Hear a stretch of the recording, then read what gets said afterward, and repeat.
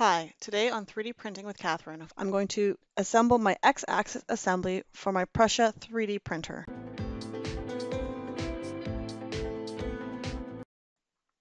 Welcome to Chapter 3, X-axis assembly. I've just finished my yummy Haribo gummy bears and now I'm ready to keep working.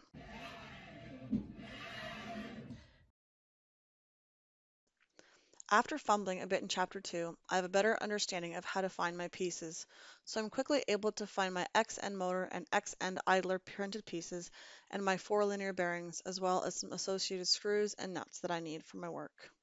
I need to squeeze the bearings into the end pieces, 2 into each. This is a pain to get accomplished because one has to go in all the way through and it can't go in on the opposite side, so it has to slide all the way through, and it's painful. And of course, there's no way to get it out once it's gone in. So I got these bearings in. They're actually pretty hard to push through. So I found that if I push the one in from on this one, it was from this side here. I had to use one of my Allen keys to shove it all the way through with this gap all the way to the end, and then I could get the second one in. There's no way to really push them in, at least it wasn't for me, with my fingers, and you can't push it in from the other side because there's a lip to stop it from coming out that way, so they all have to go in from sort of the one side.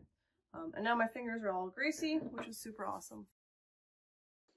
Step 4 is completed, the bearings are in, and I did make sure that my ball bearings were offset by 45 degrees.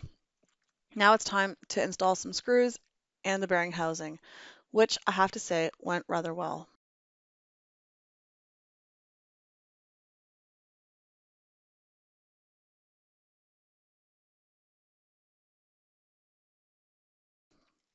I need to pull out some more smooth rods. This time I'm using the longest ones, and I need 3 more linear bearings. I need to mark the bearings with a Sharpie.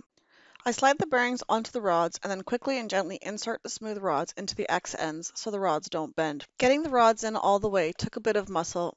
Back to my motor box to find the X-axis motor and installing a pulley similar to how I did in Chapter 2. I then get to install the motor onto the X motor piece. And that's it. Chapter 3 is done. That was a nice, quick, and easy chapter, and it only took about half an hour to complete. Now I get to reward myself with some more gummies.